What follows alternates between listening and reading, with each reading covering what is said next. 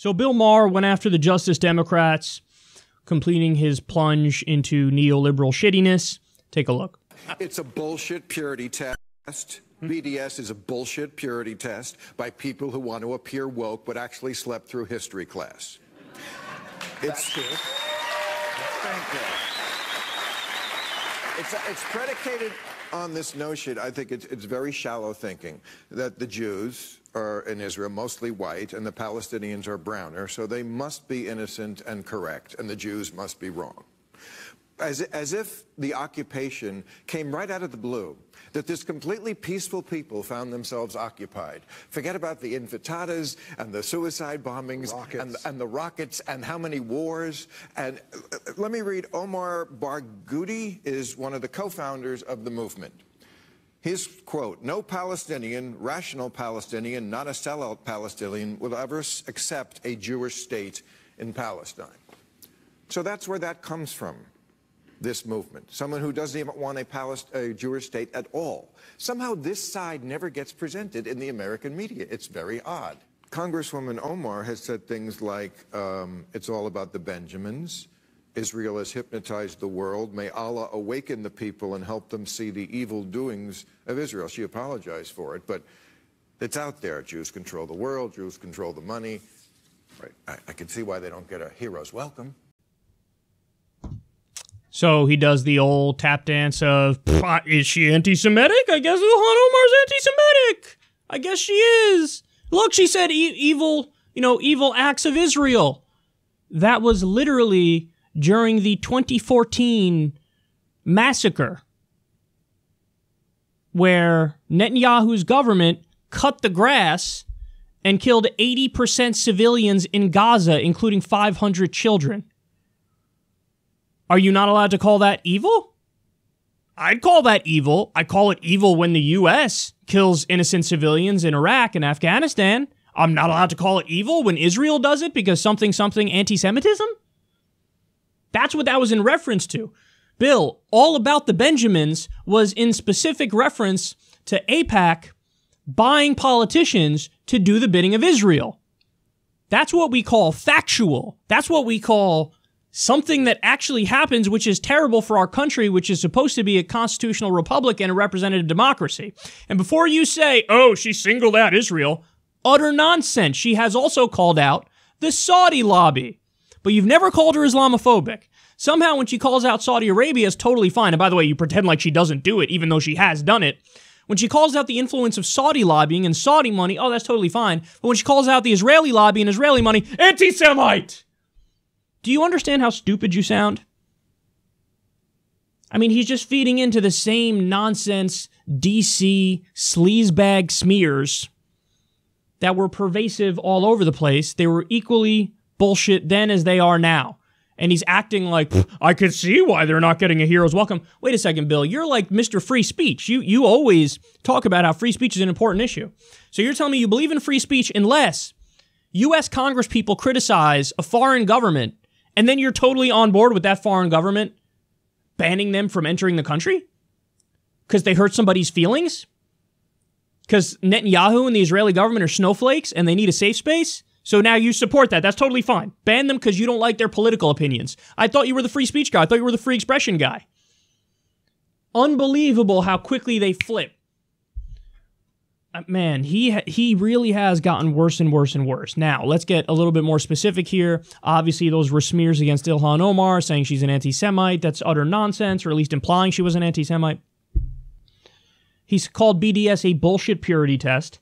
And then he goes on to say, well, you know what this idea comes from? It's because Jews are white and the Palestinians are brown, so they think, well, obviously, the white people have to be the bad people. I've been running in lefty circles for a long time. You know how many lefties I've heard say, the reason we're against Israel is because they have white skin, and the reason we're for Palestinians is because they have brown skin? That's how many. Zero. Donut. Nada. Nothing. Nobody. Ever, ever, ever. Nobody has ever said that ever in the history of advocacy for Palestinian human rights. Nobody has ever said the reason we're doing this is because we think the Jews are white, therefore they must be evil, and the Palestinians are brown, therefore they must be wonderful. Nobody's ever said that, ever, ever. And you know that. You know that, Bill. But you have no real argument, so you have to straw man your opponent.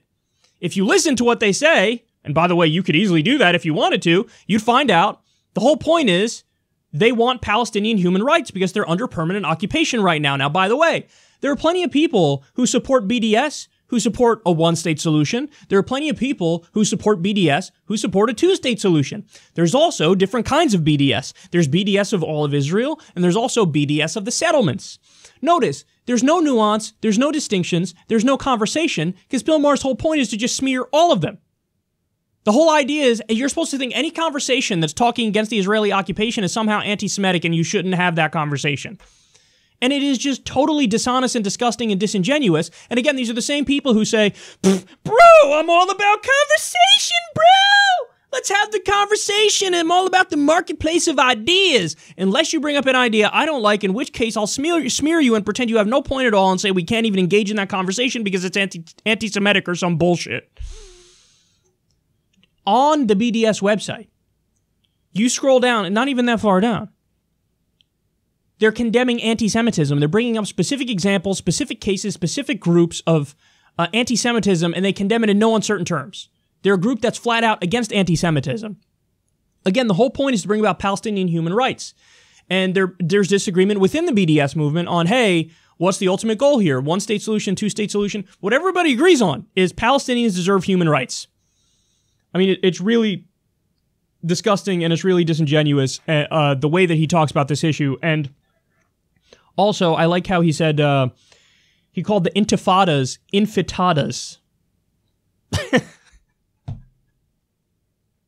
I mean, listen, we can give him a pass on that because he just slipped up. But still, it's just kind of funny that in the midst of this, like, self-righteous, smug-ass rant where he's, like, looking down on everybody for, you don't know what you're talking about. He's like, the infitadas.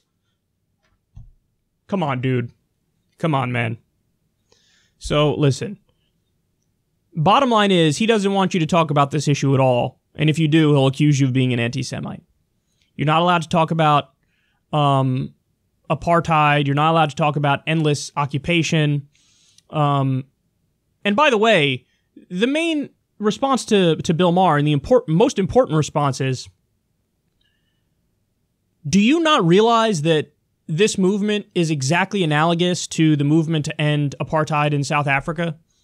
And that what he's doing effectively and historically is gaslighting on the side of the racist South African government? Like, do you not understand that that's analogous in history? Is you're saying like, oh yeah, the right-wing government of Israel, which is permanently occupying and expanding and treating Palestinians in a horrendous way, I'm going to gaslight to defend them. And what, you think this is going to reflect well on you in the future? There's a reason why every other developed country, the U.S. is the only one that doesn't do it, but every other developed country is like, yeah, Israel's violating international law and they need to stop doing it. And it's not because all the other countries are somehow closet anti-Semites. It's got a lot more to do with the fact that Israel is violating international law. But he acts like that entire conversation is illegitimate. And he acts like it's some sort of like fake woke brigade that's, you know, against Israel simply because they have white skin and pro-Palestinian simply because they have brown skin. So he has to totally obfuscate, conflate the issue, sidestep, dodge, strawman in order to even make a semblance of a nonsense case. And of course, he ends up doing the same thing that he whines against college kids for all the time, which is false accusations of bigotry because he has no point.